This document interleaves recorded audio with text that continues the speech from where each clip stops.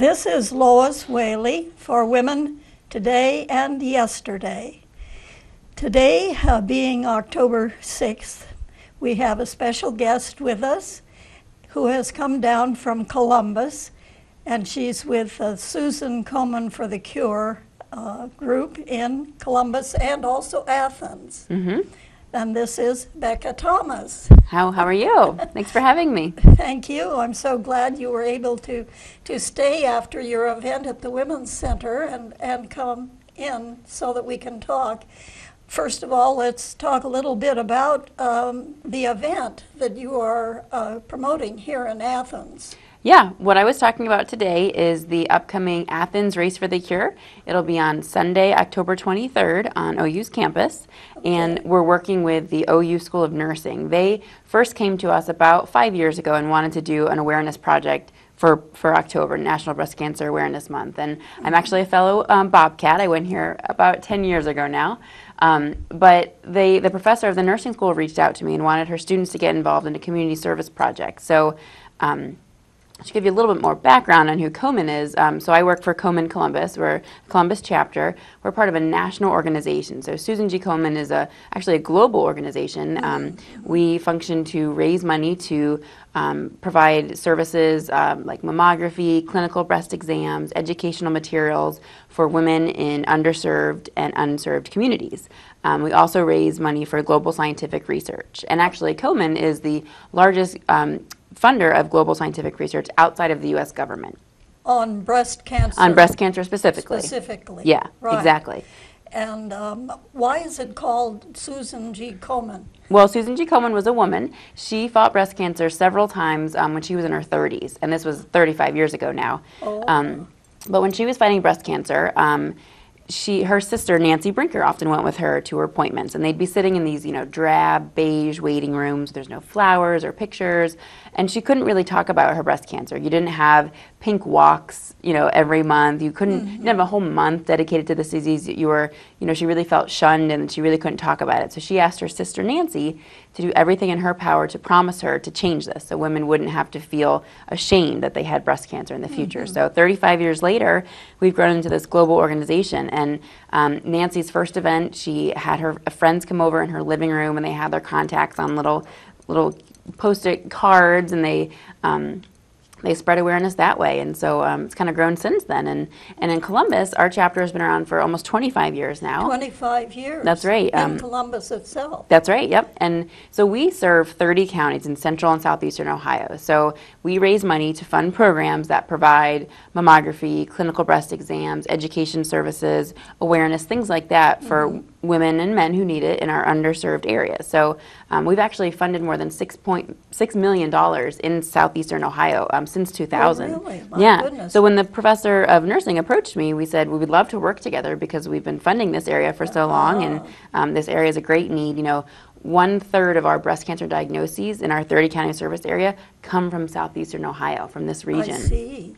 So there's a great need, and so we divert a full third of our funding here to fund those programs that can help meet women's needs. Right. Well, that's very important, surely.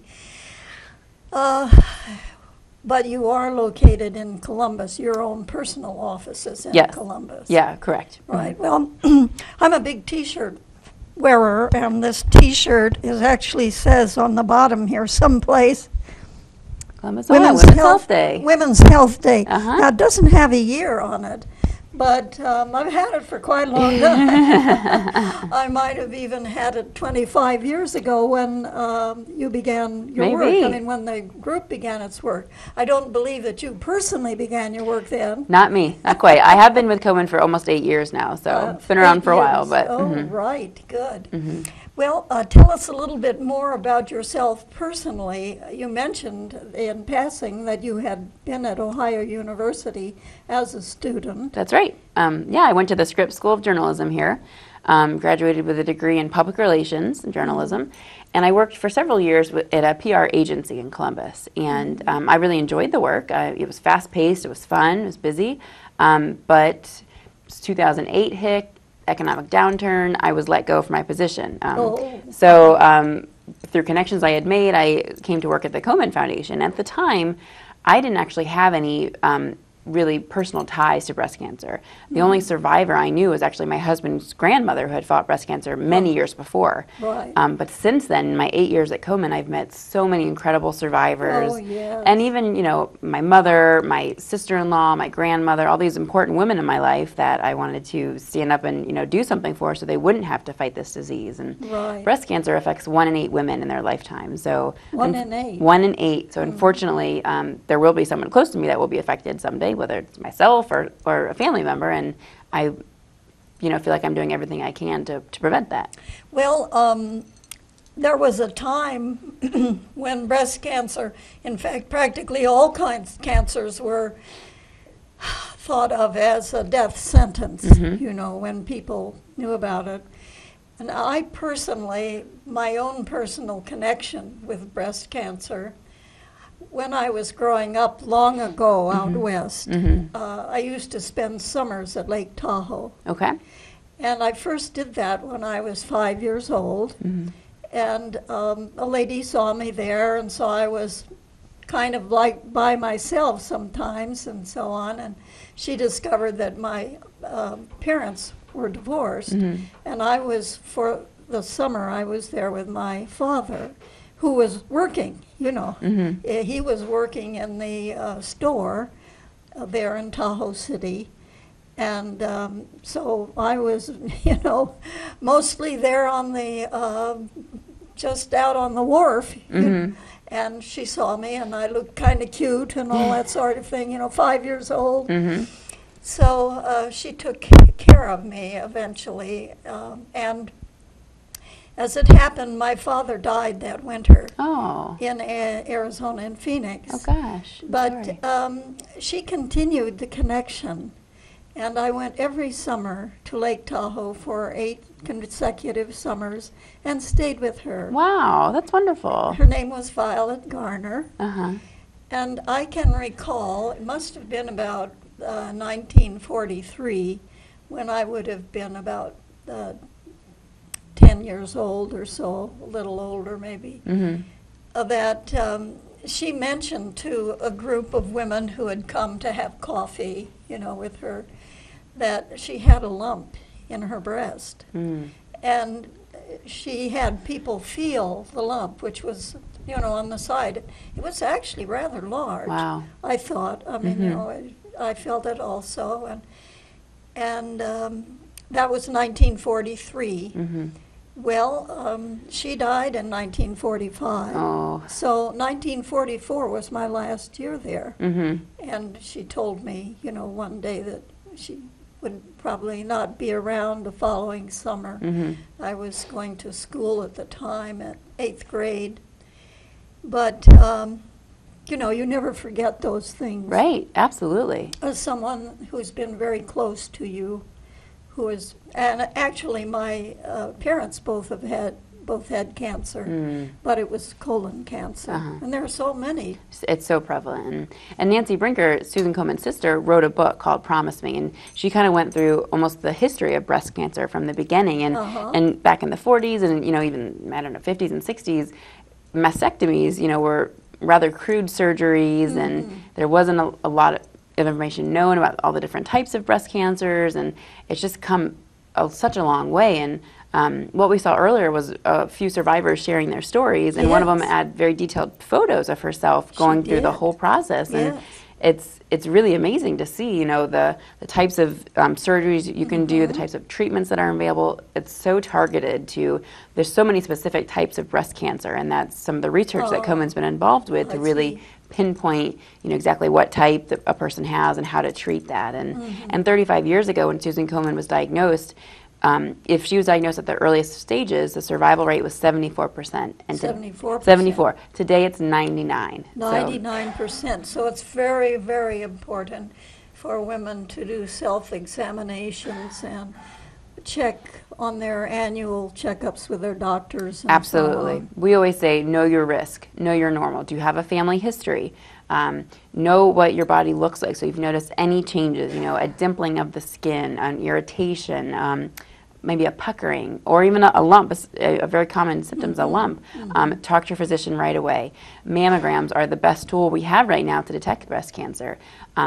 so we recommend at age 40 you start getting annual mammograms. However, if you have a family history, if you have other factors come to play, just talk to your healthcare provider and they'll be able to tell you and provide a recommendation for that. For whether you need to be checked more frequently. Absolutely. Yeah, well, it's like I say, at one time it seemed to be an automatic death sentence when Violet Garner was in the 1940s, you know. I first noticed that she had a lump in her breast. Absolutely. She was an older woman. She was one of those people whose age you could never quite never tell. But she must have been at least in her 50s, maybe even 60s. But she had beautiful auburn hair. Oh. And she was, you know, I greatly enjoyed those summers that I was with them. Yeah, it sounds She like and such her a warm husband. memory for you. So it's those personal connections, you know, that make a difference. But you mentioned that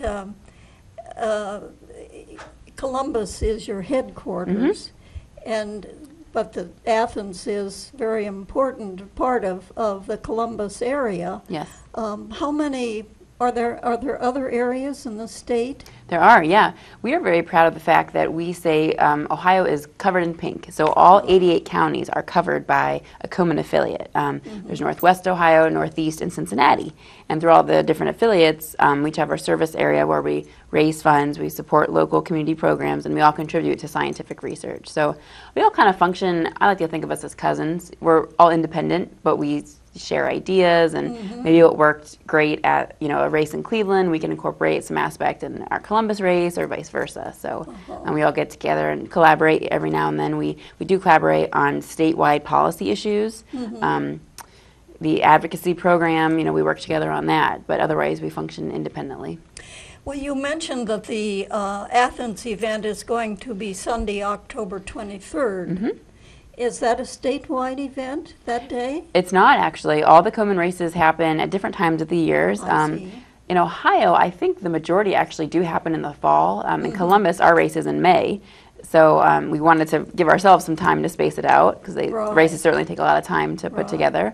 But yeah, it's October 23rd, and it's a second annual race, and we love the community in Athens. We love the potential and the collaborative nature of OU, and October being Breast Cancer Awareness Month certainly lends itself to just an atmosphere of awareness, and a lot of people do feel there's too much pink. There's pink on the football fields, there's pink in grocery stores, but it's really an incredible thing that over 35 years ago you couldn't even talk about breast cancer, let alone not necessarily celebrate it, but really draw so much attention to it, and look where we are now, and how much awareness that's bringing to light. And maybe if someone sees a pink something in a grocery store, that'll prompt them to make that mammography appointment, or to remind someone to do so, and that's kind of the goal. Well, we have some materials here that have the pink that you mentioned. For instance, this self-awareness message from the Susan G. Komen group. Yeah, it kind of goes through some basic things to keep in mind. Know your risk. Talk to your family. Know your family history. Not just of breast cancer, but like you mentioned, other cancers. Get screened. Talk with your healthcare provider about the frequency when you should start getting screened. Know what's normal for you. If you see any changes in yourself, make sure to draw attention to someone, and make healthy lifestyle choices. The most common risk factors for breast cancer are being a woman and getting older. Two things that we often can't change. But just maintaining a healthy weight, a healthy diet, exercising, those always help. Always help. And there are things that might even be connected, although you can't see any direct connection, such as smoking. Right. While that is a very big risk factor for lung cancer, it seems that smoking is considered a risk for other types of cancers as well. Yeah, it generally just doesn't go along with a healthy lifestyle. Putting those toxins kind of into your body isn't really going to do any good. And that doesn't always help. I certainly know a lot of survivors who are very healthy and have breast cancer. And again, that just goes down to being a woman and getting older. But it certainly will help in a lot of different aspects, help your recovery, help if you have to go through surgery or chemo, having that kind of a strong body and a healthy constitution that just, will help overall. Well, but I know that there's also a connection with contraception, the use of contraceptive pills that are hormone involved. Well, and that's in some cases. In some cases, there are right. lots of different types of breast cancer, and some breast cancer responds to different hormones, I see. estrogen and other things. So that would be something, again, to talk with your healthcare provider, know your risks, know if that's a factor. I personally don't know. I don't come from a medical background, but that's just one thing to keep in mind. Yes, well, long ago, when my husband and I were married, which is over 60 years ago. Wow, wonderful. My goodness. We were married in Ann Arbor, Michigan. We were graduate students at the time and so on. And so we did not want to begin a family right away. And we went to Planned Parenthood and got help from them, which is why I've always been a very big supporter of Planned Parenthood.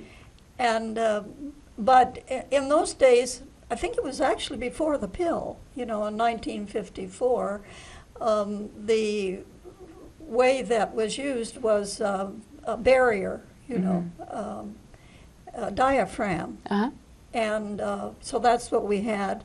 And even after pills came in, you know, I was a little suspicious. I thought, I don't know whether I really want to change my hormonal, which is how the pills work. I guess most of them work in some way hormonally to make a difference and to keep persons women from conceiving. And then, you know, after a couple of weeks, because the ovulation does continue, apparently, then to go off the pill for a while. And during that time, you know, then you'll have your regular menses, so that it's not like you're continually on the hormonal pill, but that's the basic way that the pills work, I believe. At least the first ones were definitely that way. Yeah, I think there's a lot of different options now. Yes. So again, it's just best to talk to a healthcare provider and figure out all the ins and outs, and a lot of them have varying measures of hormones that they have. So you can, and again, that's not a, you know, if you take this, you will develop breast cancer. That's absolutely not really a correlation. It's just something to consider. And again, talking with a healthcare provider will help, you know, provide more education and peace of mind, I think, so people can feel comfortable with all those decisions. Yes, because what works for one person might not work for another. That's right, yeah. And interestingly, I know I've read somewhere quite recently, probably because this is October with Breast Cancer Awareness Month, that there are some pills in particular that seem to have been linked with not working, or even perhaps increasing the risk of cancer, breast cancer. So that you do have to be very careful to make sure that the doctor, the Planned Parenthood, you know, whoever provides the information, make sure that it's something that would really work best for you.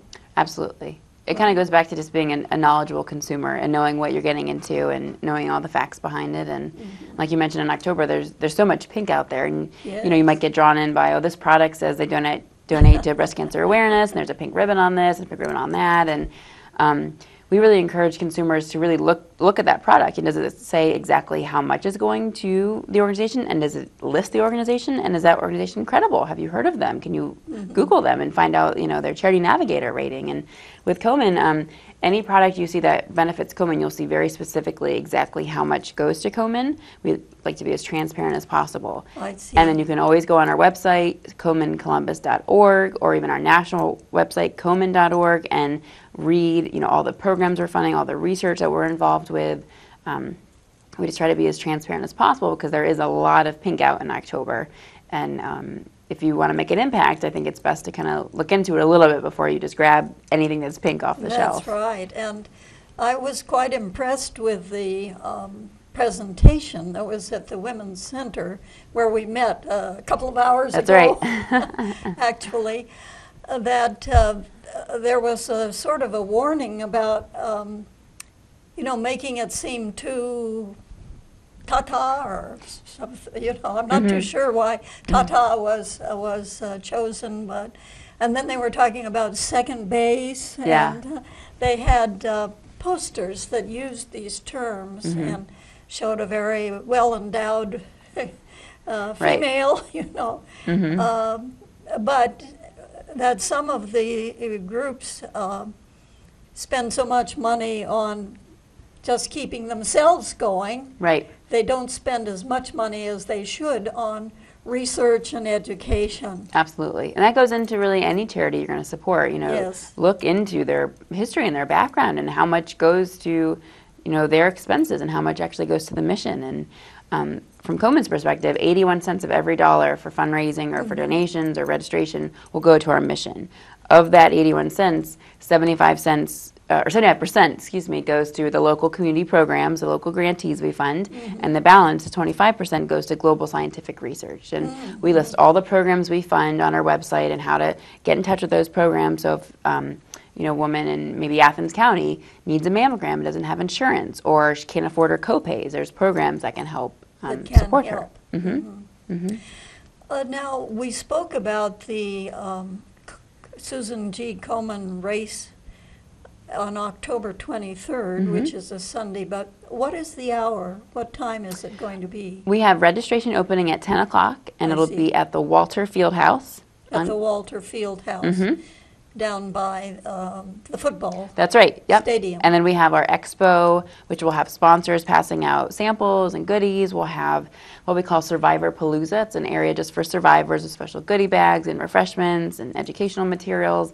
All that opens also at 10. And then we have a 5K run and walk that starts at noon.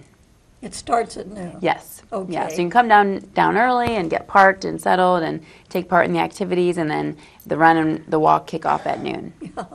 Well, as it happens, that's a very busy weekend for me personally. And I'm a little bit beyond the 5K because I use a cane, not because I have real problems with my legs and hips and ankles, but I'd have a problem with balance. But, I am kind of hobbling along with that cane a lot. And so I thought it would be better just to give you a donation. That's wonderful. We appreciate that as well. And you can we have what we call Sleeping for the Cure. So if people want to participate, but maybe they have another obligation that day, they can still register and get a T-shirt really? and not feel like they have to come. Yeah. Well, that's nice. That's also happens to be the same weekend that the women's group at the Unitarian Universalist Fellowship, to which I belong, is having its retreat. Oh, so I'm well, not enjoy sure how much I'll even be around in the city on that weekend. But it's very important that we know when and where the event will be here locally. And that's just about 2 weeks away now. Yes, it is coming up rather quickly. Yeah, so hopefully you'll start to see yard signs around the city and posters. On our posters, we have two women who are honorary chairs this year. They're both survivors. One is named Cindy Aremus. She lives in Athens. She is a survivor of many years, actually, several different recurrences of breast cancer. She's been a volunteer for Komen. She's had fundraisers of her own before. And the other woman who's honorary chair is named Mary, who lives actually, I think, in Somerset, Ohio. And she actually benefited from one of our community health programs. So at the time, and I believe she found a lump, she was a single mom and kind of had to make those difficult choices of, can I afford treatment, or do I need to, feed my children and pay for schooling and things. So she was able to receive funding from a local program that Komen funds to receive her treatment. And now she's a survivor, thankfully, as well. Oh, so great. So they'll be there on race day. We'll have, like I said, registration is at 10, but at 11:30 we're having a little opening ceremony. So Cindy and Mary will be there, and, kind of you'll be able to meet them and wave with them, and they'll kind of kick everything off. Where is the Are you going on the bike path? What are you doing? Yes, let's see, the 5K run and walk starts on South Green Drive. South Green Drive. So it'll go in front of the stadium, in front of Walter Fieldhouse, past Ping, kind of behind. Let's see, when I went to OU, it was called New South. I don't know if they still call it New South. Some of the newer dorms are actually back there. South Green. Yeah, all behind South Green. They'll come out onto Elliott Street and then go on Stimson, and then cut over onto the bike path off of Stimson. And they'll come back to finish behind Payton Stadium. And we'll also have a 1 mile family fun walk. So 5K, if it's not quite your speed, we have a 1 mile walk, and that will be entirely on the bike path. I see. Yeah. Okay. And we have maps all on our website as well. Right. And the actual run or walk or whatever, do you encourage people to run? Whatever they're comfortable with. Race? I mean, some people run. Yeah, some people like to be timed, and they'll be done in 15 minutes. They'll be out before half people get started. But it's whatever you're comfortable with. Yeah. For sure. Running, walking, skipping. Well, I'm pretty sure that there's another event later in the afternoon at 2, I believe. I believe Crop Walk is scheduled for then. I'll have to double check on that, but that's my belief. Crop Walk supports, October has a number of different things, including United Nations Day on the 24th. Oh, yeah. Which is just the day after the Komen race here in Athens. But one of the days is October 16th is United Nations Food Day. And so for a number of years we've had a crop walk, as they call it, to raise some funds for Food and Agriculture Organization of the United Nations. Oh, great. So, very worthy. And I think that's at 2 o'clock. Okay. And they usually meet right by the stadium and take a walk toward the hospital down that actually down the other direction. Yeah. That would be. That's right. So I'm sure there would be, although it sounds like by 2 o'clock even the slowest of your most people will be done by then, yeah, and we'll be pretty much cleaning up. So it could be a very fitful day for someone if they come out and do the race in the morning and stay for the walk. And yes, yeah. My goodness. You can support 2 wonderful causes. That's right. At one time, so to speak. Yes. Absolutely. All right. Well, I know that you have to go on and go to other events and so forth, and I will continue speaking about other things after you leave, but tell us again where you're from originally. Sure. I'm from a town called Greenville, Ohio. Okay. And it's about 2 hours west of Columbus, right on the Indiana border. Annie Oakley is from Greenville. Oh, yes. You've heard of her. Dark County. Dark County, that's right. Yes. Yep. We have the KitchenAid factory store. There's a big Whirlpool plant in the area that makes appliances and the KitchenAid mixers. Oh. Let's see, Tecumseh Point is our other claim to fame. So, Treaty of Greenville.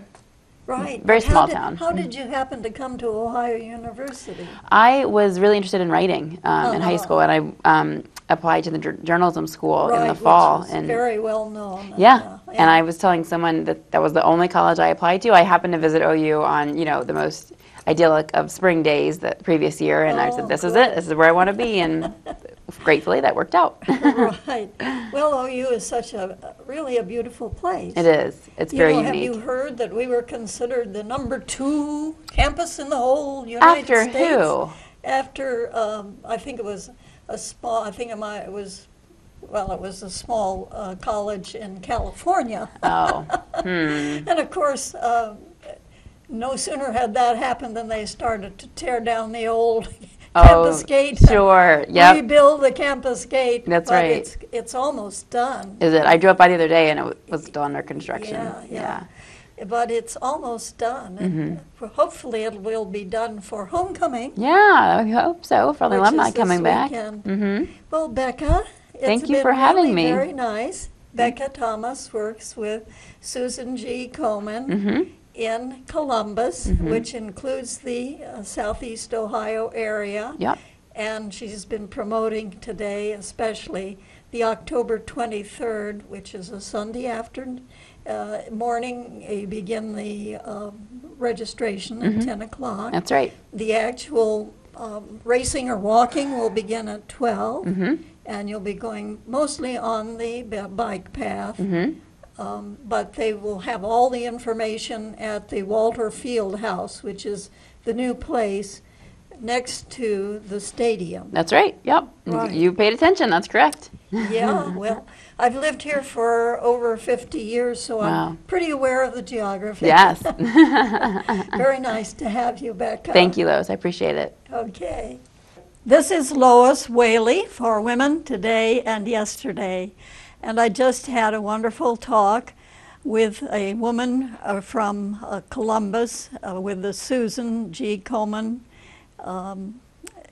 event, which does things for breast cancer, both education and awareness, and also help to people who are women who are in need perhaps of something special if they don't have enough money for some of the things which would be necessary for their survivalship as breast cancer people.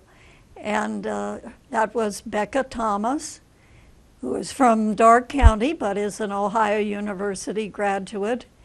And so I talked with her. Now I want to go on to speak of some other parts of, actually this is October 6th, which is not only Breast Cancer Awareness Month here in October, but we have, as I mentioned a little bit earlier, such things as Crop Walk, which is going to be also on October 23rd. It will be in the afternoon, in all likelihood, at 2 o'clock. That's what it's done traditionally, and has walked on the bike path. But people get pledges, you might say, of donations for helping with hunger problems around the world. And October is chosen for Crop Walk specifically because of Food and Agriculture Day, which is the United Nations sponsored time for the Food and Agriculture Organization, FAO, one of the many specialized agencies of the United Nations, which of course is also celebrating on October 24th, United Nations Day, and the fact that 70 years ago, it'll be 71 years ago this year, the United Nations was founded at the end of World War II. In San Francisco, the charter was written. I can remember that time. I was actually in 8th grade in Hawthorne, Nevada, at a naval ammunition depot that was making munitions for World War II, specifically for the Navy, for submarines, and for carrier-based planes. The little townlet, you might call it, that had been specifically built to house the workers in the ammunition the avenues were named for aircraft carriers, including one of them I remember was the Hornet, from which the plane took off that hit Hiroshima in mid-August, early August of 1945, and helped to bring the World War II to a close after the devastation in Hiroshima on August 6th, and then the second atomic bomb that was dropped on August 9th on Nagasaki. And those are something that I can remember from the headline times of World War II, and I remember VJ Day, which was victory over Japan when Japan surrendered unconditionally on August 15th. Although it took a while to, actually get the U.S. forces into Japan and arrange for the actual ending of hostilities on World War II. Well, that's a little bit of history that I personally remember. People who've watched my show know that I'm very interested in history in general and, of course, in women. And that's why I call my show Women Today and Yesterday. What you may not know is that it's been 10 years since I first began doing this show, because it was in September of 2006 that I first came out here to Richland Avenue to Channel 9, known in those days, I believe, as Channel 23, to the Athens Community Television Time Warner Cable, which, as a part of its contract with the city of Athens, provides the possibility of local shows being done. And I'm sure that many of my viewers have tuned in to shows being currently taped, such as my friend Alex Ross, who just the other day taped the talk, or part of the talk certainly, of former President Bill Clinton, who visited Athens on the 4th Tuesday, just 2 days ago, to speak for his wife, Hillary Clinton, who is a candidate for president this fall. So, well, it's been 2008. I was on the air in those days. Hillary Clinton also ran for president as a Democratic nominee in 2008 against, they were both senators. Mrs. Clinton was a senator from New York State in 2007, 2008, and her primary opponent was, of course, Barack Obama, who was a senator from the state of Illinois in those days, and who eventually won the Democratic primaries and became the nominee and was elected in the fall of 2008 and became President of the United States in January 2009. And he's getting very close to the end of his term in office, President Obama, having defeated 2 Republican candidates, Senator McCain, who ran in 2008, and then in 2012, Mitt Romney, who had been governor of Massachusetts. So it's always an interesting time, the political years, especially the presidential years, because there are a number of people who only vote for president. Now that means that they would only vote once every 4 years, because its presidential term of office is 4 years, and so that is why 2016, 2012, 2008 were all presidential election years, and then the president takes office the following January. And so coming up very soon will be the November 8th election. It's on a Tuesday. That's the traditional time to have the election for president. It's always on a Tuesday so far. I think, though, that there is some talk about the possibility of having a time like on the weekend, or perhaps making the Tuesday that's a presidential election day a national holiday so that it would be possible for more people to actually come out and vote. However, all of the states, and the states are the ones who are really involved in setting up the elections, all of the states do have times.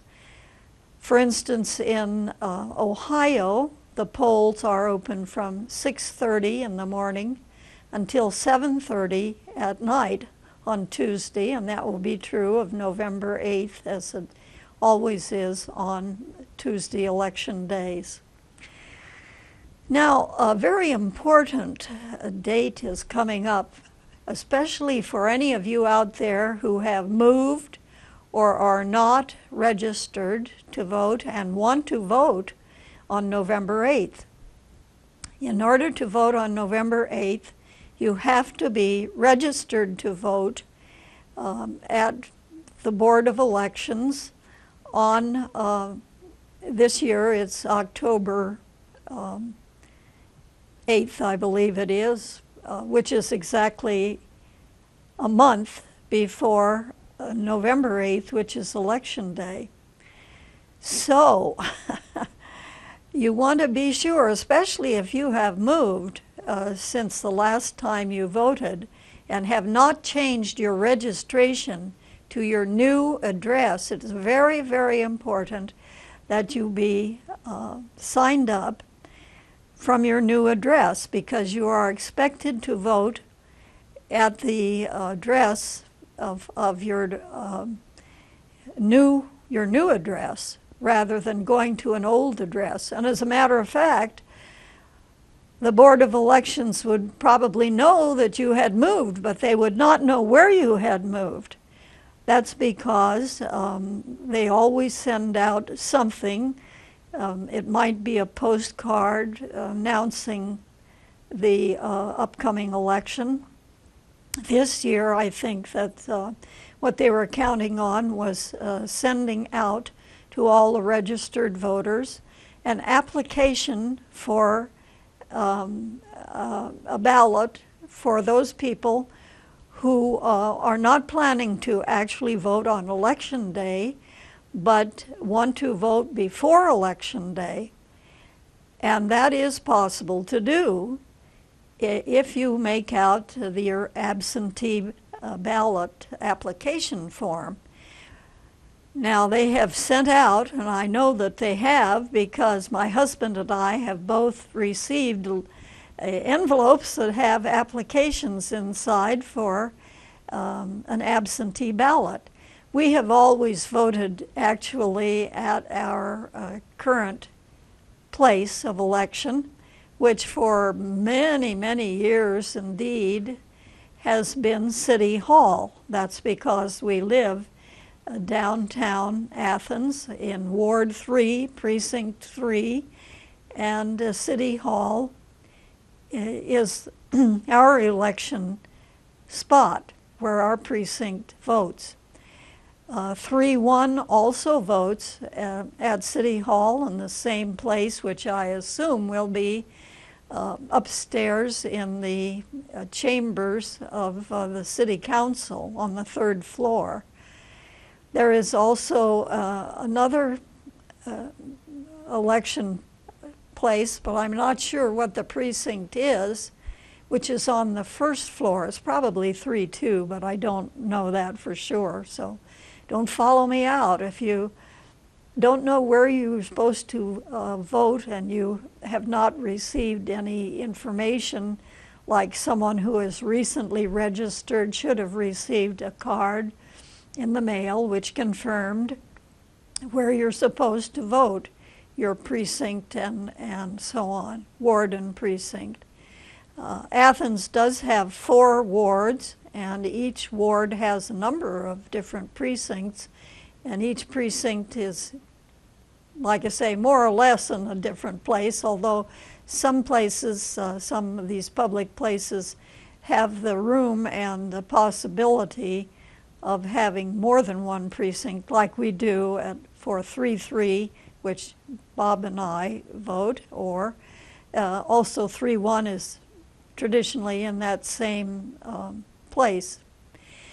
Now, if you don't know where you're supposed to vote, you still have time to find that out from the Board of Elections, which is on South Court Street, right next to the county courthouse.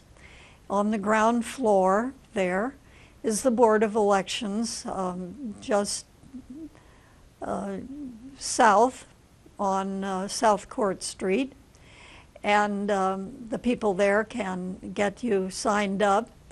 And after October 11th, after the last day of voting, application for voting on your regular time on November 8th, after that, beginning I believe on October 12th, it is possible to vote absentee if you have been registered by October 11th.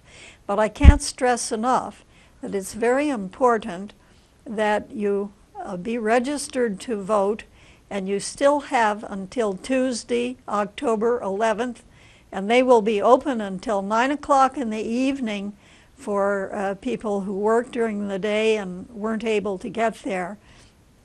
But if you aren't registered to vote by then, you're going to be out of luck.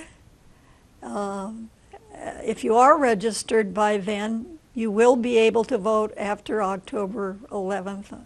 You will be able to vote absentee ballot by going to the Board of Elections or by sending in an application for an absentee ballot, which they will send you in the mail, but then you would have to be able to send it back, fill it out, and send it back by the election day, by, I guess, you know, like if you delivered it, hand-delivered it, it would be by 7:30 on November 8th, because that is the deadline to receive all the absentee ballots and to receive all the elected ballots from around the county of Athens, because each county has its own Board of Elections, and which it sets up and has a Board of Elections that oversees the election and has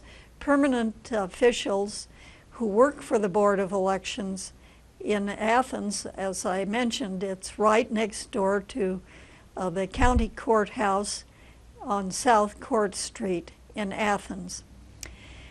Now, about people who are registered to vote elsewhere, you'd better find out what the deadline is, because it's certainly, if you're from Cleveland or Cincinnati or Toledo and are expecting to vote absentee at one of those places, you have to have your application in by October 11th, and they would send it out to you. But you can't, that is to say, if you are registered to vote, I think you can send it in later. But if you aren't registered to vote by October 11th from Toledo or Cleveland or Cincinnati, Columbus, whatever, and you want to vote, especially in this important presidential election year, you still would be able, say you were an Ohio University student and you wanted to vote in Athens, you could register at the Board of Elections here in Athens County, because,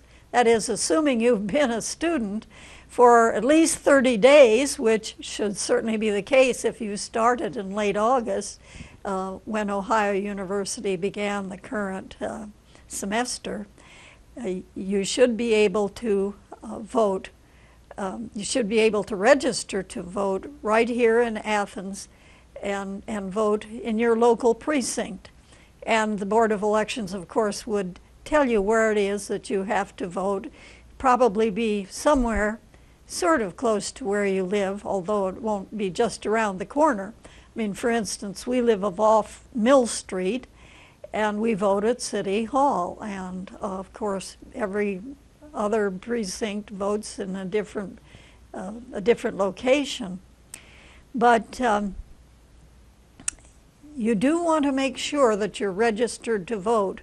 And I do want to sort of warn people that there has been quite a purging of the rolls. See, if you voted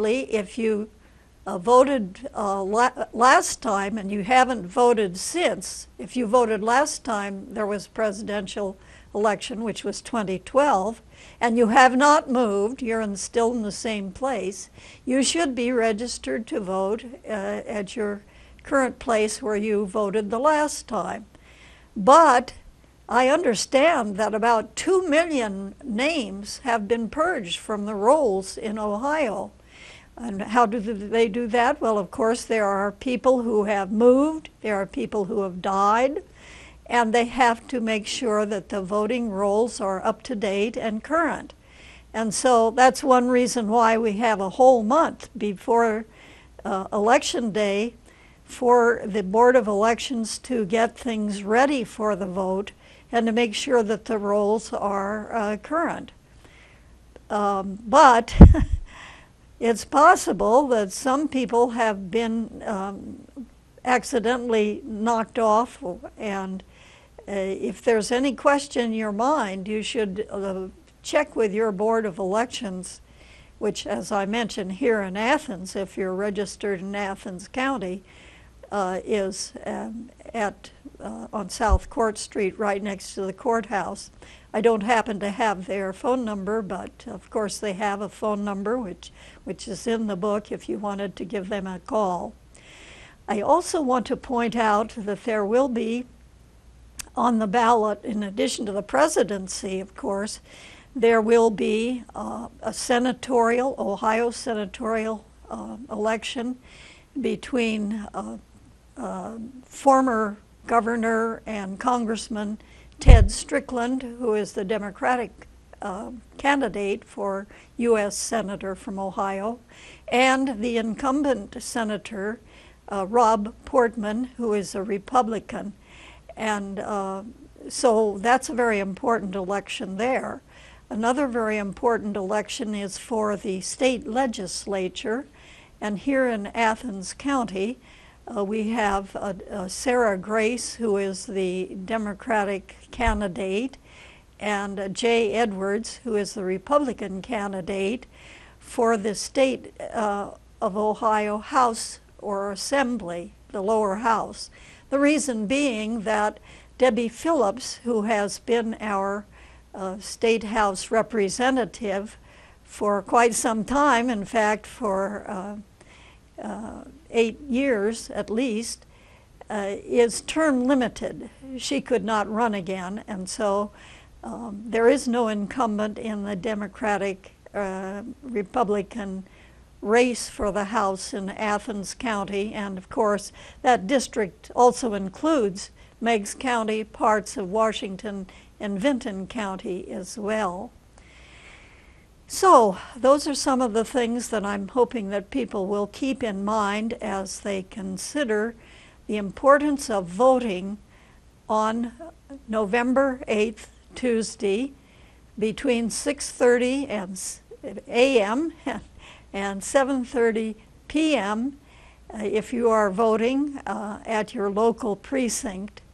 And that's why it's so important to have your address known so that your precinct can be assigned to you, and that is why they are very careful to have good, up-to-date voting rolls, and you want to make sure that you are on that list, especially if you have moved since the last time you voted, because they do send out notices from time to time, and this year they sent out absentee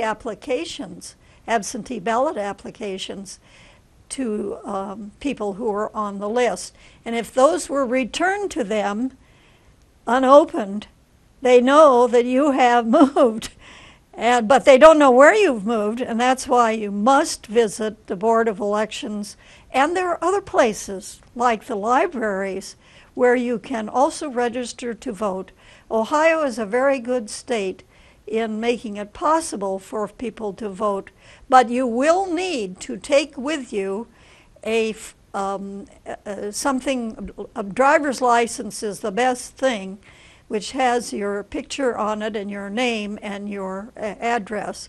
But if you are a student, you can get a special card from the university which gives your local address, or if you're an off-campus student, you can take in something like a gas or an electric bill which gives your name and local address on it as a way of proving that you are an Athenian and registered to vote at the place that is listed on your, and you could still vote a provisional ballot if you're not on that list, but it's much better to be set ahead of time and be sure to vote on November 8th, Election Day 2016. This is Lois Whaley for Women Today and Yesterday.